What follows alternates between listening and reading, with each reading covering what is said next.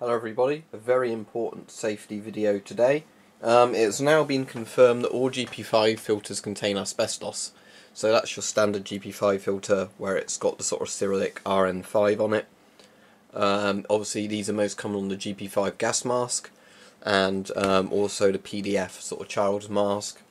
But I think it's pretty much every Russian filter except maybe the GP7 filter, I don't know, contains asbestos. So to give you some background on this, a few years ago, or can't remember, it's definitely going back at least a few years ago, this is an EO14, but an EO16 filter, which are the brown coffee can ones, somebody translated the manual for it and found that there was certainly a percentage of asbestos in the filter. That was intentionally put there, part of a compound as a filtering unit.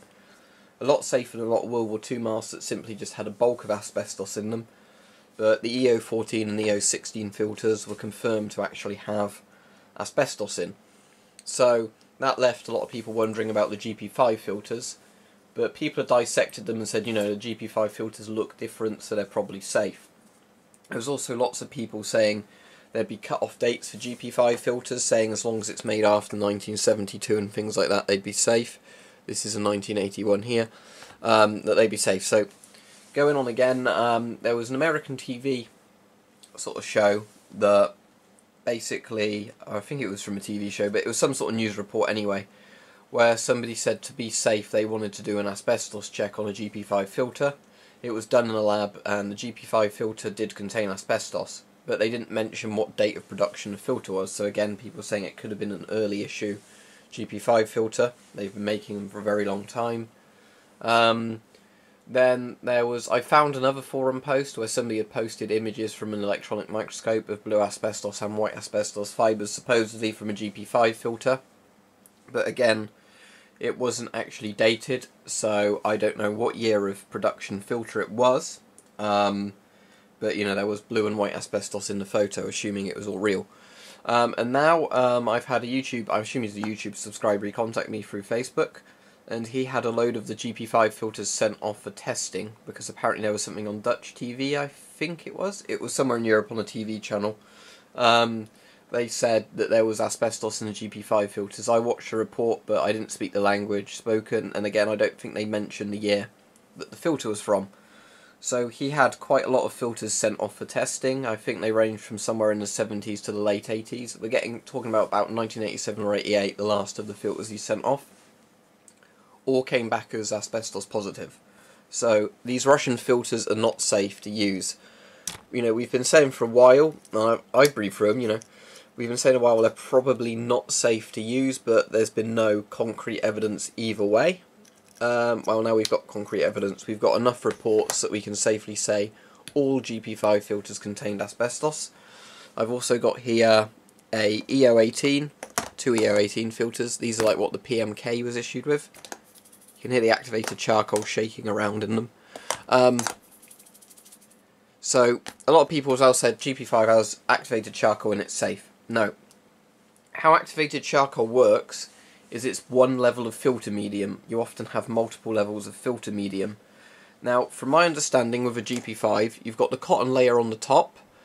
That is either asbestos free or the cotton is supposed to stop the asbestos coming out. You've then got the activated charcoal section in this area of the filter. Then at the bottom you've got the particulate filter. I think there might be another thin layer in between these two other ridges, but the asbestos is either in that very top cotton section or it's in the bottom section underneath the activated charcoal. So if the filter is intact, in theory you shouldn't inhale any asbestos from it, but you know, it's not safe to breathe through them now.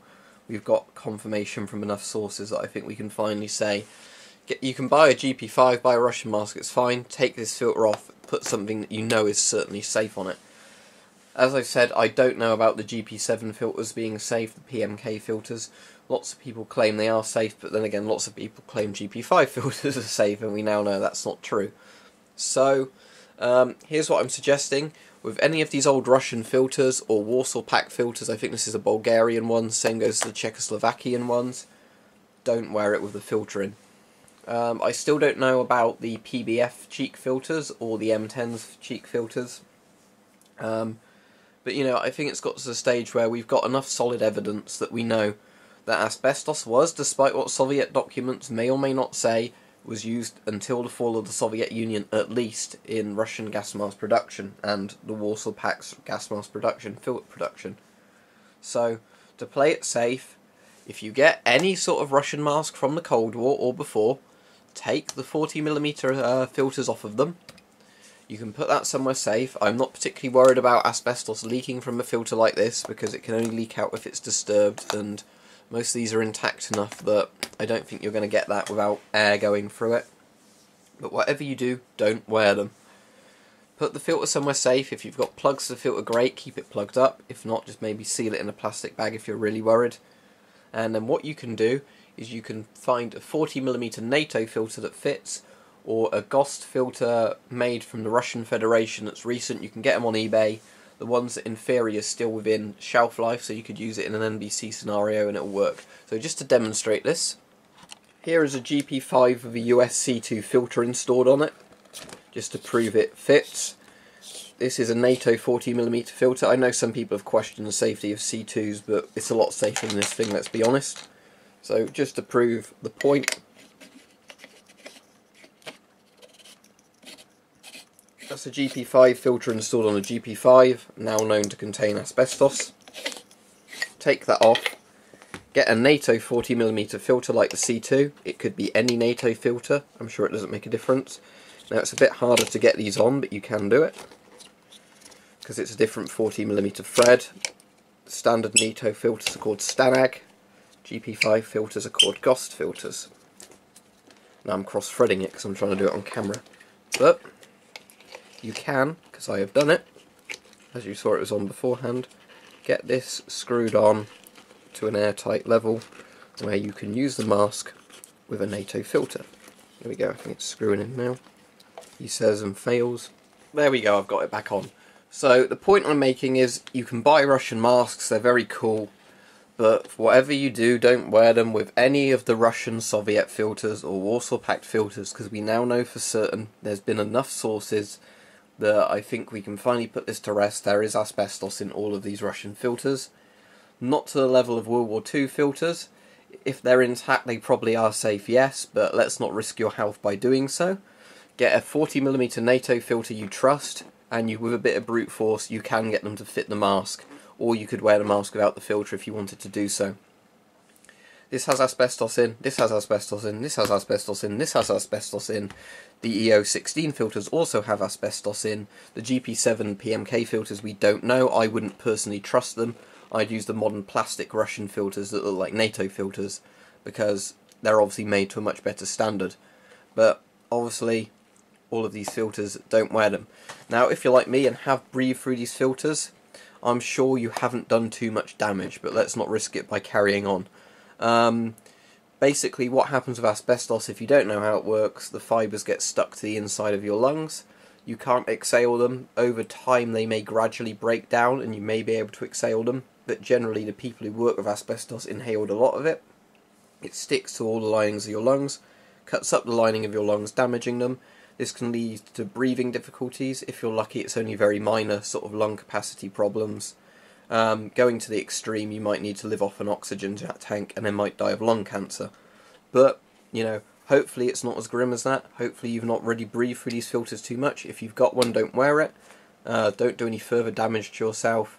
Keep these as ornaments. Put an actual safe filter on one of these Russian masks, one that's made in the West to higher standards. And, you know, let's put this to bed. No more wearing of Russian filters. We know for a fact they're dangerous. A big thank you to the person on Facebook sending me all of this. He said he's also going to send me the reports when he gets them through, so if there's any confidential details I'll take them out and then I'll probably post them in a video just so you can see that this isn't somebody having me on. I think we are really getting to the stage now where we have to admit there is asbestos in all of these Russian filters, and we have to say no, I'm not, I've taken it part of a can opener, I looked at it, it seemed fine. We have to say that really we know better now. We're not going to carry on pretending that there's not asbestos in these as collectors or wearers, and the safest possible thing is to just not wear them.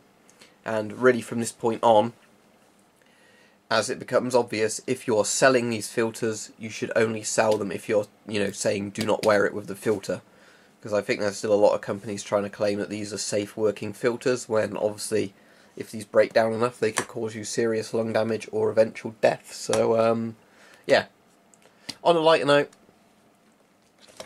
doesn't the GP-5 look cool with a black filter?